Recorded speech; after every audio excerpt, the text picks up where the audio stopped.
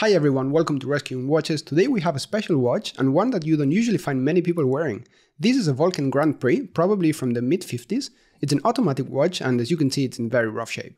Vulcain is one of the old Swiss manufacturers. They had some issues in the 80s during the quartz crisis, as most of the watch brands did. They had to stop making watches for a while, but surprisingly, the brand restarted their production around 20 years ago and they are still around.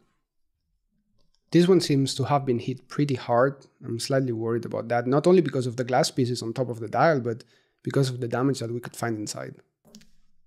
The watch is not running, but let's see if we can at least wind it a bit.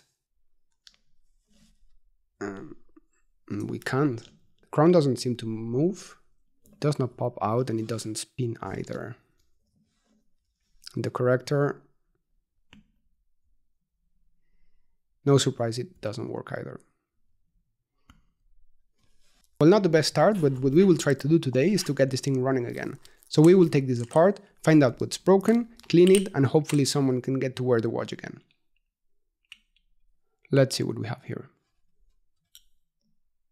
The movement doesn't look too bad, it needs a lot of cleaning. I can see a lot of dirt specks, but I don't see any rust, which is great news. You can see Vulcain Watch Co. written in the rotor, 17 joules, so that's the amount of synthetic rubies we have inside, made in Switzerland and unadjusted.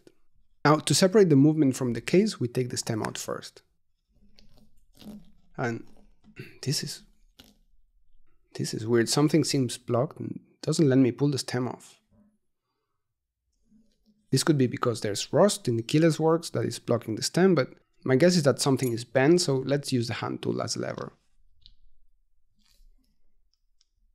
Okay, good. That worked. Let's see if we can pull it out now. Still didn't work. It doesn't want to come out. And if I learned something during the time I've been fixing watches, is to not force anything or we will break something else. Okay, that didn't work, so we have to go for the plan B, which is taking the movement ring from inside the case. So usually the same movement is used in different types of watches from potentially other brands, and a movement ring is made specifically for one case and it's used to fix the movement inside so it doesn't move around. Let's say now with a bit more space we should be able to pull it out. And we can't. So yeah, let's continue disassembling from the inside of the watch. We have the rotor swinging all over the place, so maybe if we remove the automatic winding parts that sit on top, we can see a bit better what's happening. Now we go under the bridge carefully with a screwdriver and... what? Oh. No surprise, it's not moving. I removed the wrong screws. Those ones are from the train of wheels bridge down below. So these three should be the ones. Okay, good.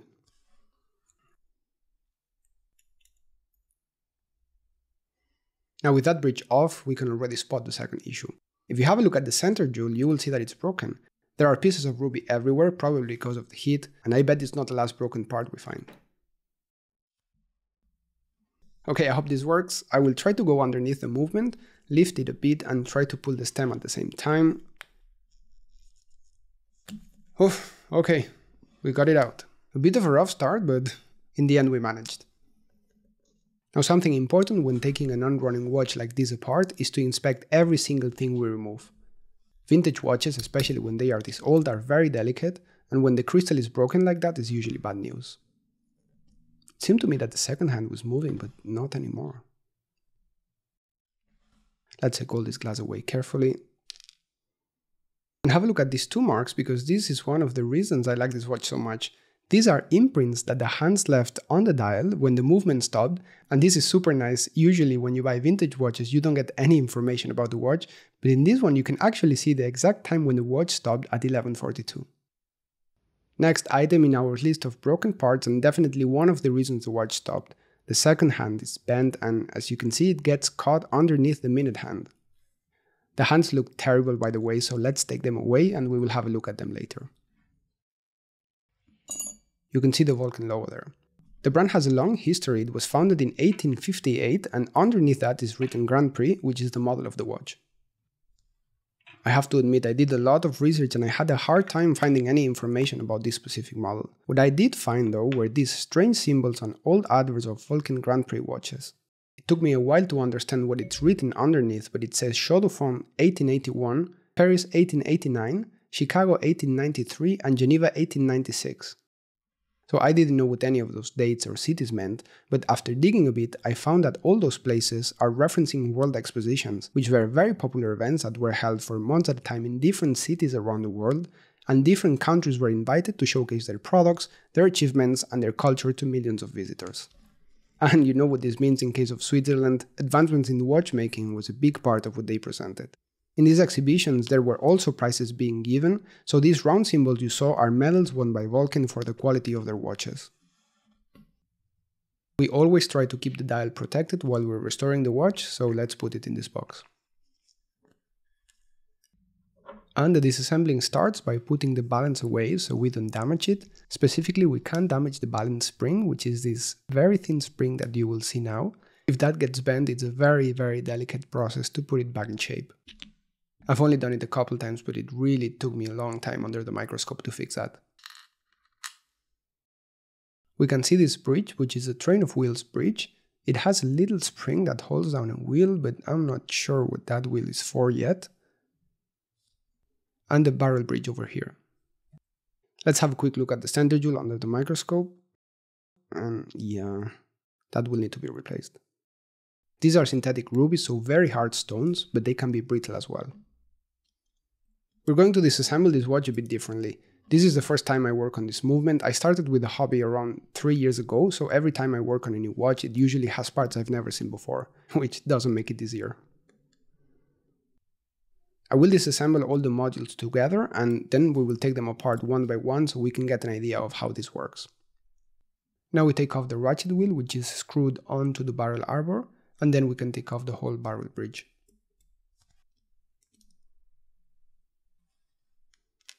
We can see the barrel here with the lid slightly open, so that's potentially another reason why this watch doesn't work. Second wheel off, and third wheel off. This movement has this small bridge that secures the center wheel. We take it off. And the last thing to remove here is a pallet cock.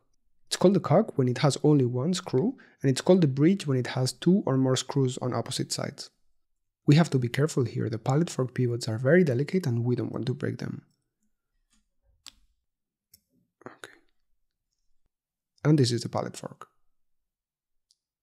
I was having a look at the wheels under the microscope and this is what I found. This is the second wheel pivot and you can see it's slightly bent at the tip. This will tilt the hands and also make the watch stop, so we have to straighten this back, and the best way to do this is with the tweezers. First thing we do is to use a marker and make a little sign to show the direction where the pivot is bent. Just like that. And with the back of the tweezers we press very carefully in the opposite direction.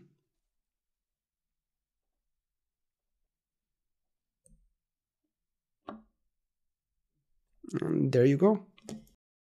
Seems straight to me. If you do this using the tip of the tweezers instead, you risk snapping the pivot completely. If you're starting with a hobby, I highly recommend you to get a cheap microscope because there's no chance I would have spotted this by eye, and this is the case with a lot of the parts. They're too small to see these kind of things without magnification. Time to start with the dial side, and the calendar is the first thing to remove. This is a plate that holds the calendar wheel in place, but it's not directly screwed to it since the calendar has to spin once a day. And the calendar wheel, very carefully, because it has paint on it. I'm not quite sure what this is. I was expecting to see more wheels underneath, but instead there seems to be this big module with a couple of springs attached to it. This thin one here is the one that locks the calendar in place. Okay. And this one behind looks like... that must be the mechanism that gets activated when you push the corrector on the case. We'll set this apart and have a look at it later. Now these are the wheels I was looking for. This is the date indicator driving wheel and an intermediate wheel that make the calendar spin. There's a small cover plate for the setting wheel itself, and minute wheel. And the last part of the motion works, the cannon pinion in the middle is pressure fitted, so we need a tool for this. And where did it go? Oh, here. It's a relief to not find any rust in here. In these older watches, the crown is the weak point and where moisture gets in. So when the keyless works is clean, it means that the watch was well sealed all these years. Let's remove the yoke spring, the yoke, and this is it for this side. The center wheel is attached to the cannon pinion from the other side, so it just fell off when we removed it. This is an AS Shield 1476 movement. AS Shield was one of the biggest movement manufacturers by the 1920s in Switzerland, but the company ended up merging with ETA during the 70s, which is now the largest movement manufacturer to survive the quartz crisis. So the company is no longer in business, but these movements are still known for being very reliable, and there's even a couple of watch manufacturers that still use them for new watches. Now this is the calendar module that we removed before, with this little hammer looking part, and this is what happens when you push the corrector button on the case, so this part goes in and then it has a spring that moves it out again. I'm thinking that this must be a quick set for the date. And this spring seems to be attached on the other side of the module. I think I will just pull it. Okay, good. In this watch you saw at the beginning, the crown is quite synced, so this case acts as a crown guard, and it's not so easy to wind it up or adjust the time, which is probably the reason why they implemented a button to automatically change it. So we finish here with a train of wheels bridge, and it has this extra wheel that I'm still wondering what it is for, but it must be part of the automatic winding. The last one is the barrel bridge. This sits on top of the barrel and holds it in place. And on top of it, we still have the click and the click spring that we will take out using some Rodica so it doesn't fly away. Let's have a closer look at the stem because I'm still not sure why it was so difficult to get out. It can be that the movement was not sitting straight inside the case or that the stem was bent. And it seems to be the second one. I know it doesn't look like much, but it's definitely enough to get stuck. Now onto the barrel. Usually to open it, we would need to press it down, but the lid was not closed properly, so it should come off easily. We take the barrel arbor first, and now we remove the mainspring. As you know, mechanical watches don't have a battery to keep the whole thing running, so the power comes from this coiled mainspring instead. Mechanical watches can be manual or automatic, and these days most of them are automatic. And to make this work, the Swiss invented a very clever trick that uses the energy of your wrist as the battery that powers the watch. The rotor, which is that big part that we removed from the top of the movement, spins back and forth when you're wearing the watch. Underneath the rotor there is a wheel attached, and that wheel spins together with it, so that motion is sent through a train of gears to the barrel arbor, which also spins and coils the mainspring. The mainspring is in good shape, so we will keep this one, and now let's have a look at the case. The crystal is pressure fitted, so to remove it we just have to press it out like that. Oh god. Well, at least it came out in one piece. In these old watches that have not been worn in many years, the dirt accumulates in the least exposed places, which is usually between the lugs, and with time it dries up and it gets stuck there. I've tried putting these dirty cases before in the ultrasonic bath, but it never cleans it completely, especially when there is so much dirt, so we have to use a pegwood stick to avoid scratches, and we go through all the gaps of the case. That means in between the lugs, in the space where the crystal sits, in the space where the case back screws, and also the pendant tube where the crown sits.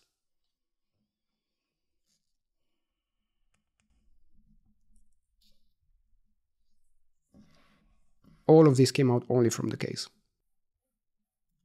Okay, let me clean this a bit. I just realized we didn't disassemble the automatic winding parts. This is what I was talking about. So this set of parts is the mechanism that allows the watch to wind automatically. The rotor is basically an oscillating weight, with the weight distributed towards the outer part so that it spins around its axis easily. And this mechanism was invented by Breguet, which is a brand that you might recognize, a long time ago, around the 1700s. Breguet was one of the pioneers of watchmaking, so you will find a lot of parts named after him.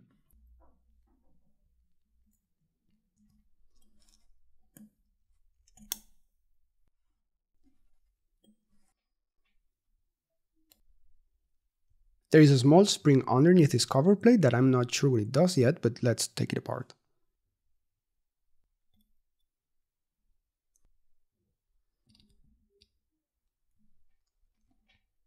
Before the cleaning, I'm going to lay out all the parts next to each other. Usually you get a sense for which part goes where when you do this for a while, but with new movements, there's always a risk to misplace a screw and then spend hours trying to figure out why the watch doesn't work properly.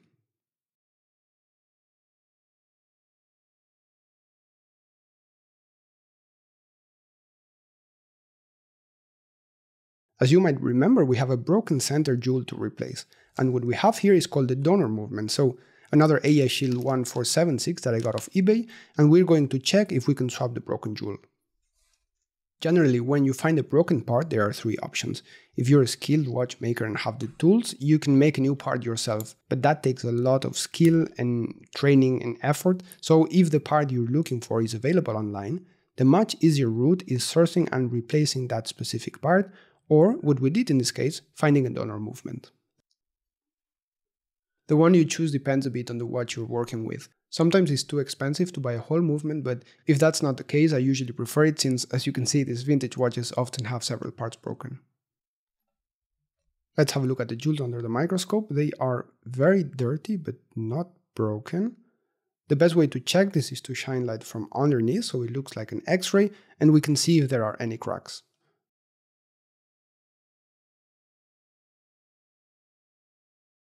Okay, so since all of them look good, instead of replacing that specific jewel into our bridge, we will try replacing the whole bridge into our movement. And by the way, if you're wondering why I didn't take the second wheel as well, look at this. Even worse than ours. Let's start with the cleaning. The larger parts go in the ultrasonic cleaner with a special watch cleaning solution.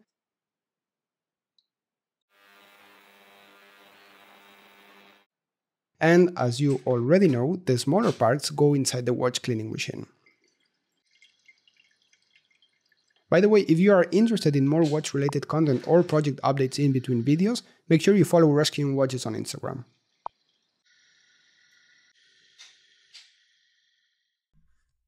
Let's go ahead and start with the reassembly. As usual, the first step is installing the mainspring and we need to lubricate it first. I didn't see any issues with it. Sometimes they're bent or kinked or they are just too old and lost a bit their shape, but this one looks good, and if we can keep original parts, we will always try to do that. This mainspring has an S shape, and at the end of it there's a small portion that it sticks out. You can see it right there. This is called the sleeping bridle, and you find this only in automatic watches. And the reason is that with these watches the oscillating weight keeps spinning and spinning, so the mainspring keeps coiling and coiling, and if it gets too tight it will break. What this sleeping bridle does is to allow the mainspring to keep spinning inside the barrel when it's fully wound. So that way it doesn't get too tight and it doesn't break. Now the next step is to wind up the mainspring and install it again, and for that we have to find the adapter that is just small enough to fit inside the barrel. This one seems to work. So we fit the mainspring into the arbor, which has a little pin that catches it, and we slowly coil it. This tool is one of the most expensive ones, so it's quite a big investment. In general, watchmaking tools are not so cheap either, but there's 3 or 4 that are, I would say, really expensive. So if you're starting, you can always buy new mainsprings, which are around $10 each, at least the generic ones, while you decide if you like the hobby and you're willing to invest in one of these or not. But just so you know, if you buy one of these, it will certainly outlive you. And this is it. This is a mainspring fully coiled inside the tool and ready to be refitted into the barrel. Perfect. On the side of the mainspring's inner coil, you can see a hole. This is where the hook of the barrel arbor goes in, so we always make sure that it engages. Otherwise the arbor will turn, but if it doesn't catch the mainspring, the watch won't wind up. Now we just have to make sure that this time is correctly closed, and for that we use this small tool that helps pressing the barrel lid firmly inside the barrel.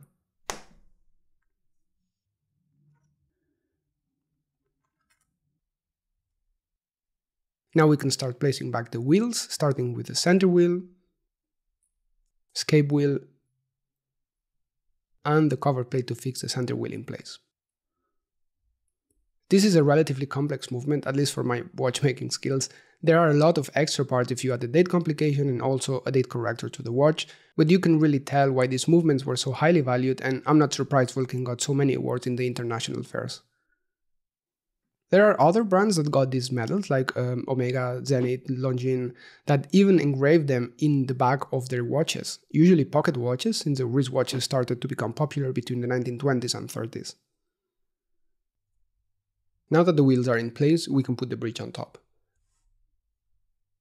It always takes a bit of time because we have to match the 3 pivots inside their jewels. So before pressing down on the bridge, all the pivots must be in place. They're about 0.15 millimeters in diameter, so that means that if one of them is a bit tilted, it will bend, or worse, it will break.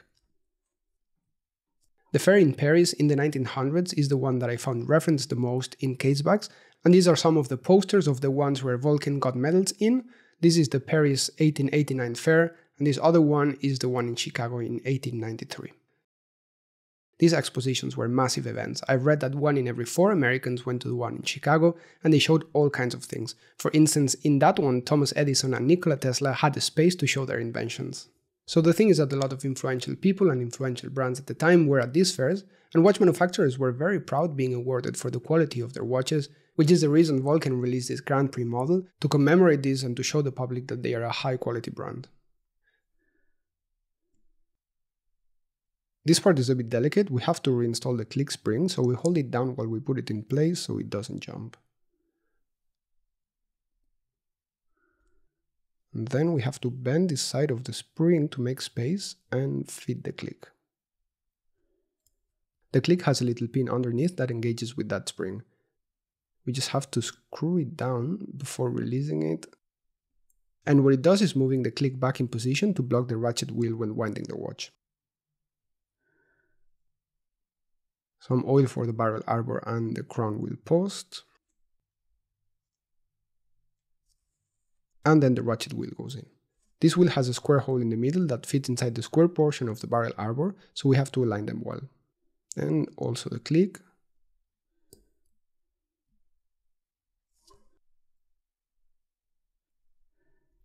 And we block the wheel with this plastic tool so it stops spinning and we can screw it tight. I had to do a bit of research into this movement to make sure I know how all the parts work and we assemble them properly, and it turns out that this is a driving wheel for the crown wheel, which is part of the automatic mechanism, and the spring that holds it down is called a breguet spring. Now the crown wheel goes in, and the crown wheel screw, which is the only screw in the movement that screws to the left. Good, this was the keyless works from the side of the movement. Now we continue with the rest of it in the dial side, and we will be able to see if the watch winds up correctly. The first step is to put some oil in both the sliding pinion and the winding pinion.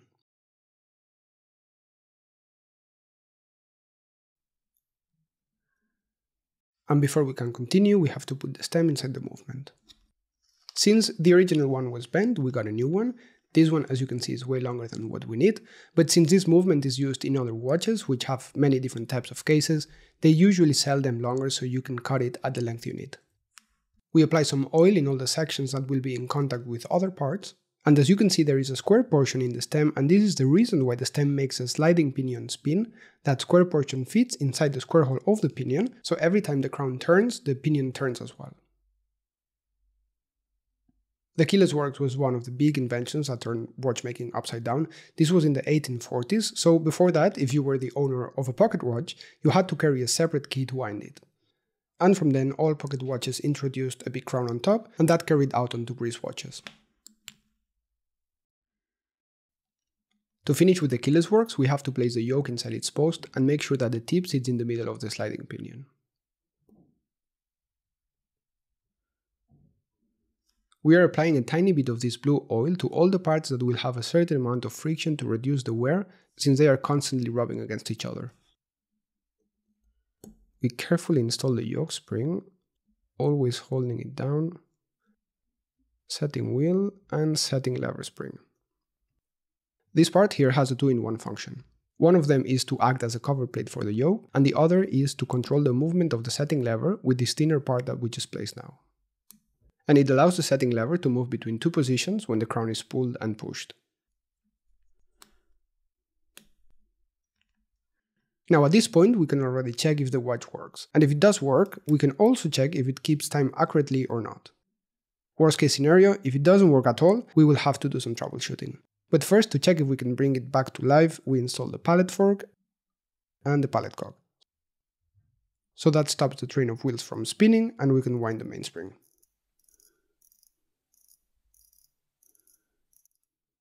Before installing the balance, we have to clean it properly, and even though we run it through the watch cleaning machine, there can still be some oil residues, so we use a solvent specially made for hairsprings called B-dip.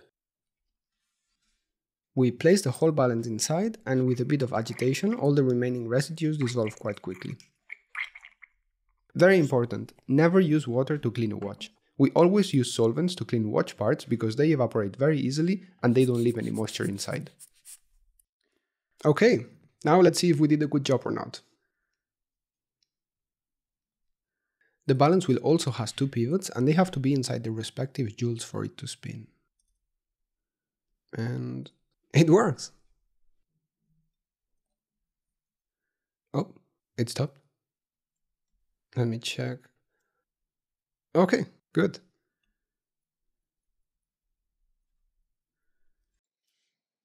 This golden spring that you see on top of the balance holding the jewel is called the ink block system and is essentially a shock absorber.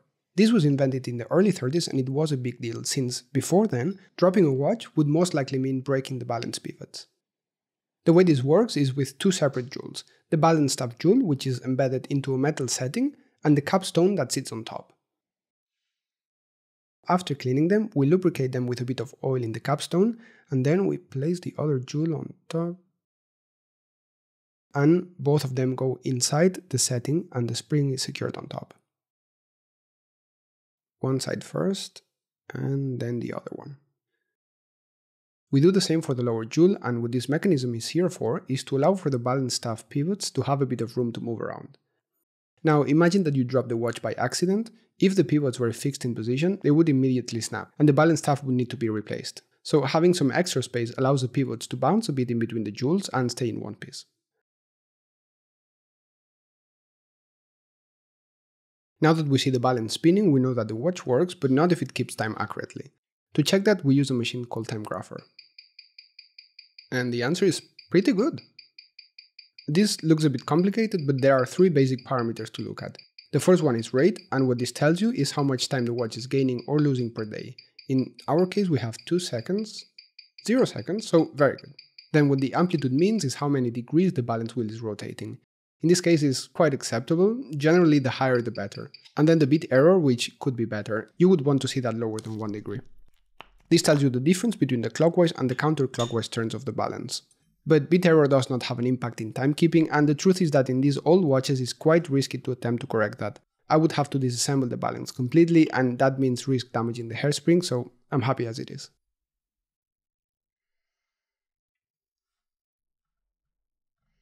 Oh, worse than I thought. We already had a quick look at the hands at the beginning and they don't look very good, to be honest. I can see a layer of grime on top and there are rests of, I think, rust.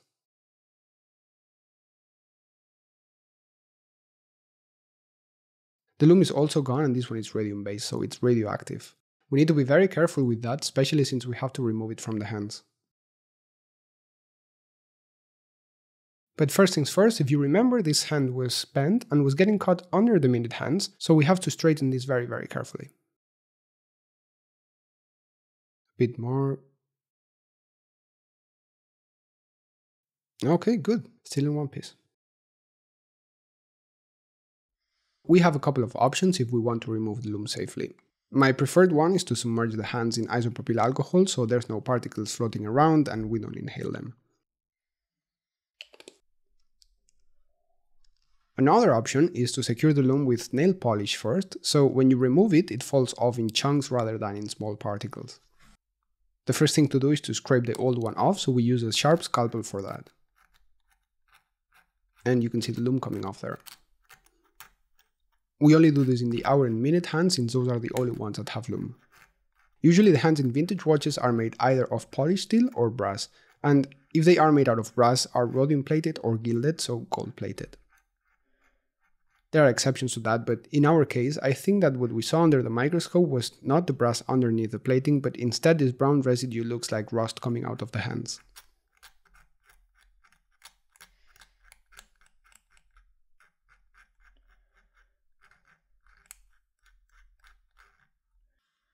For the next step, we need to have the hands on a flat surface because we will be applying some pressure to clean them well and we don't want to bend them.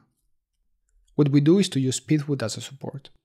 Pithwood comes in these small chunks and it's used in watchmaking because it's very soft. The advantage of that is that you can sink the delicate parts of the watch in it, in this case the hands, so when we go back and forth over the surface trying to clean them, we make sure we don't bend them. We start with some pegwood to remove the stubborn dirt or rust from the top. Okay, that looks fine. And then we continue with a microfiber swab. We dip it in isopropanol. Look at the dirt coming off. So we go very carefully back and forth over the whole surface of the hands.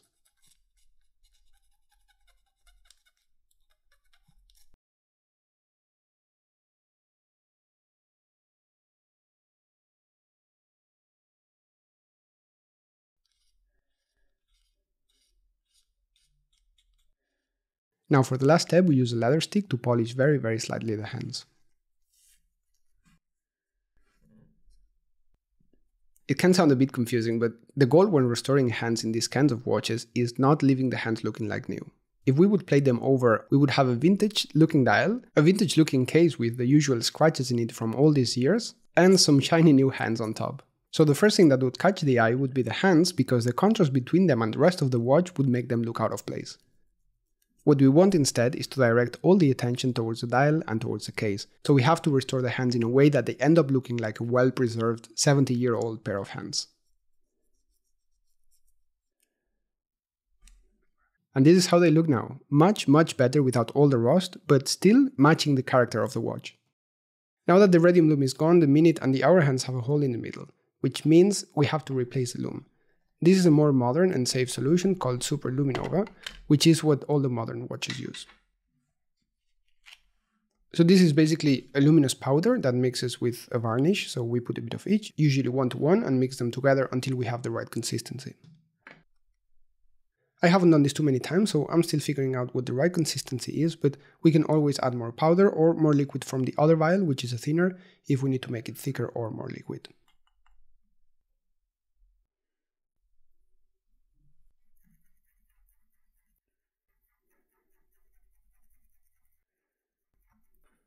And I think it looks good. When you buy new loom, you can get it in many different colors. The one we're using here is white, which will have too much contrast with the cream dial and again look weird, so we have to use a trick to make it darker, and the trick is to use coffee. I've seen people doing all sorts of things, putting the hands in the oven, dipping them in tea, but since I only have this pair of hands, I'd rather not risk it. With this, what we want is the same thing. We want to match the color of the dial, so the whole thing looks as natural as possible. I think it needs a bit more binder and keep mixing until we don't have any clumps.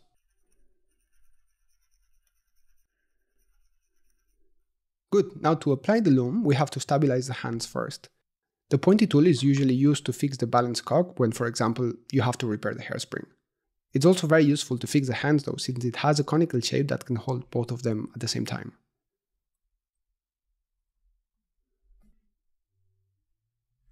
We take a bit of luminous paint and now slowly we go underneath the hands and apply it.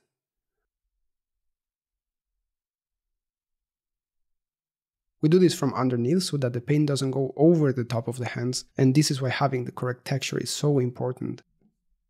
You see that the surface tension of the paint is what is keeping it in place inside the holes. If the paste we made is too liquid, that will not work, and if it's too thick, we will leave a drop underneath.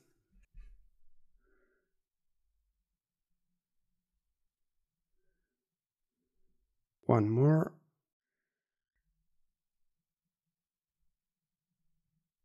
Perfect. Now we have to leave them to dry. In the meantime, let's continue here. We still have quite a lot to assemble, so we continue with the motion works, which is the mechanism that allows us to set the time. The setting wheel fell, so we put it back in, and we lubricate the pin for the minute wheel and cannon pinion shaft. To put the cannon pinion back in place, we don't need any tool. We can just use a thicker pair of tweezers and there you go.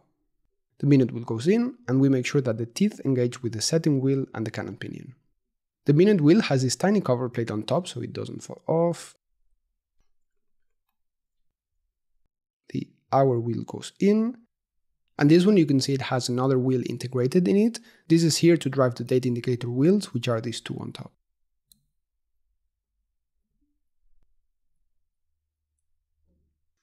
Now at this point is where we disassemble the calendar module, so that's the next thing we have to install. And you can see a couple of holes carved in it, which leaves space for the hour wheel and date driver wheels. This module had a date corrector that gets activated with a button outside of the case, and I'm not quite sure how to put this together, but let's give it a try. It's a spring-driven part because it has to go back to position after being pushed, so let's first screw this on top, and then we see how we fit the spring afterwards. We can't screw it too tight since it must be able to move back and forth. Okay, good, so now we have to turn it, and then I think the spring was inside a little slot and also screwed down. But the tip of the spring should sit on top of the corrector post and not behind it. So I think I will take this off again, and I will try to insert it sideways and force it back into place.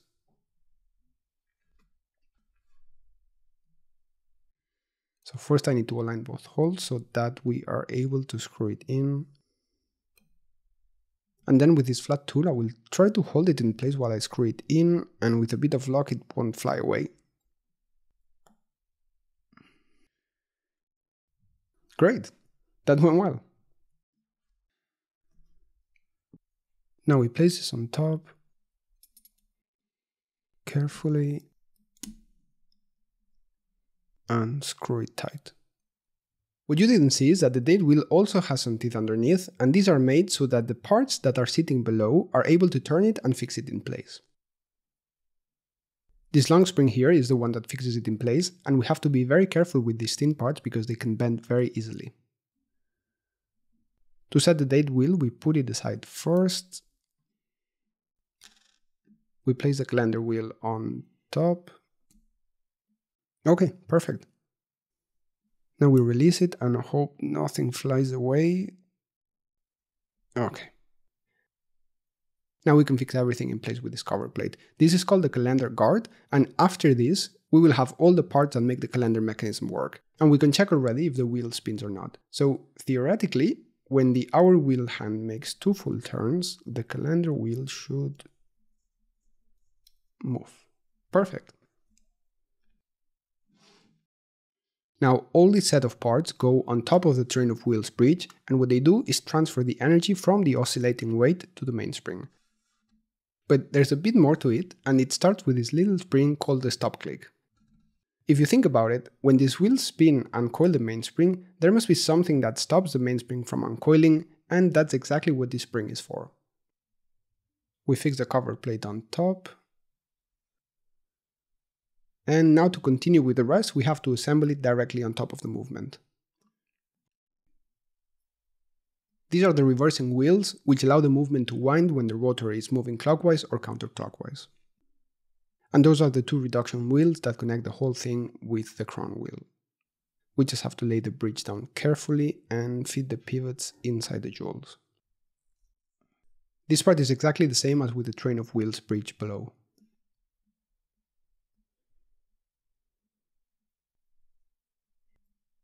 And now that it's assembled, I can show you everything under the microscope so we get an idea about how all these parts are working together.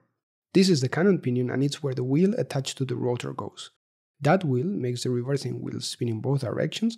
You can see there's 2, so it makes it easier to spin clockwise and counterclockwise.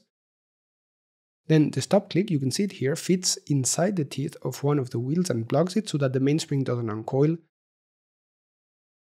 If we move upwards, we find the second reduction wheel. You can see its pivot here, which is connected to the driving wheel for the crown wheel that is held down by this Breguet spring on the left. The crown wheel is here on the right, and I just spotted a tiny hair on top of it. Okay, good.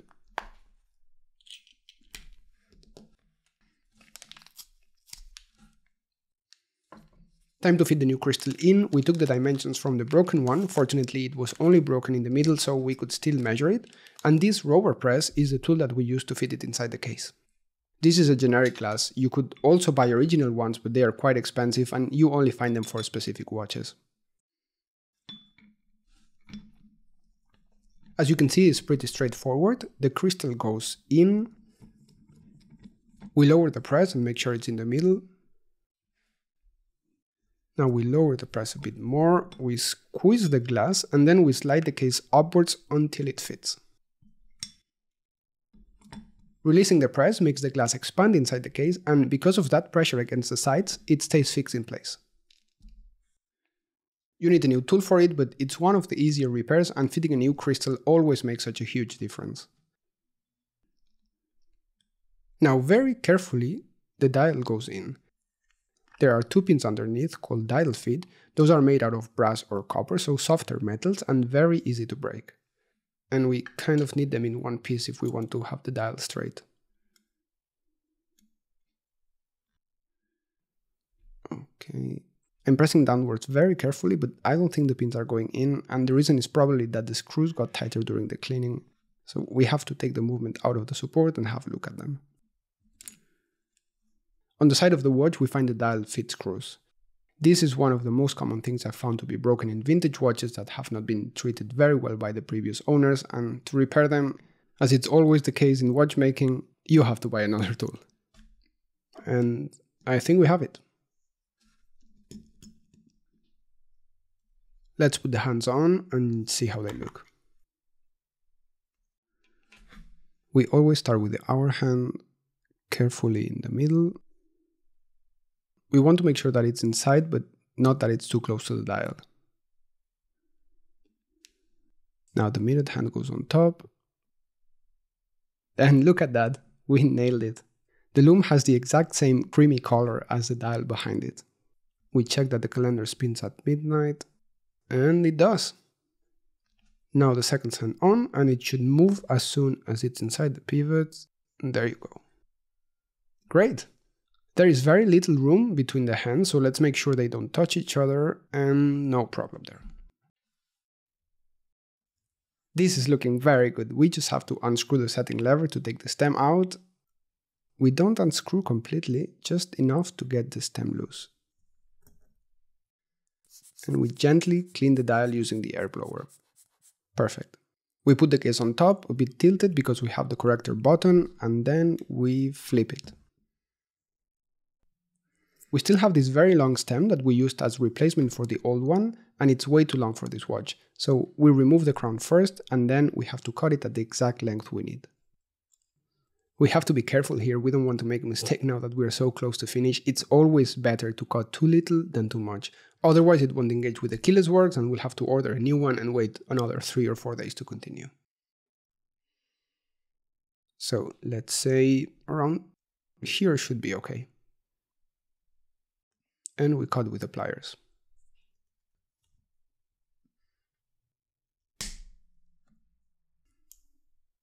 We probably didn't cut this straight, so let's even it out with a bit of sandpaper.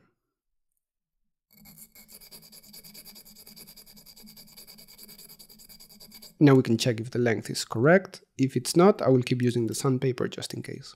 And excellent! Seems to fit well.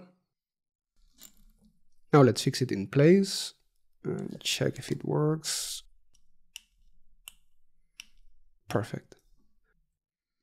And don't forget, the oscillating weight is the last part to go in. This is usually the reason why automatic watches tend to be a bit thicker than manual winding ones, because of these extra parts that sit on top of the train of wheels bridge, but it doesn't make a big difference. We lock it in place and check that it spins freely and the gears underneath spin with it.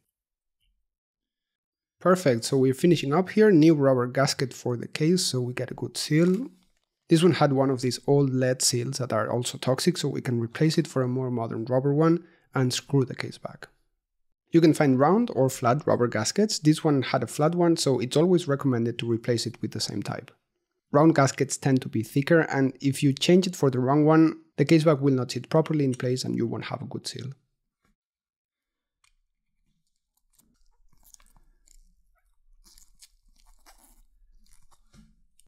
and it looks beautiful. Last step, let's put some nice straps on.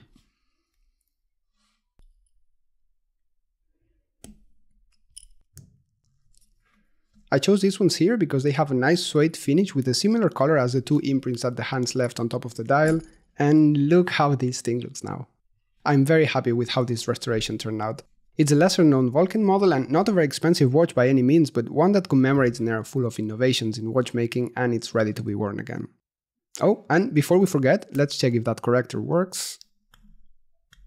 And there you have it! We're done! Check out the video description, I will put some links about all the expositions I mentioned before in case you're interested. Thank you very much for watching, I hope you enjoyed it, and see you on the next one.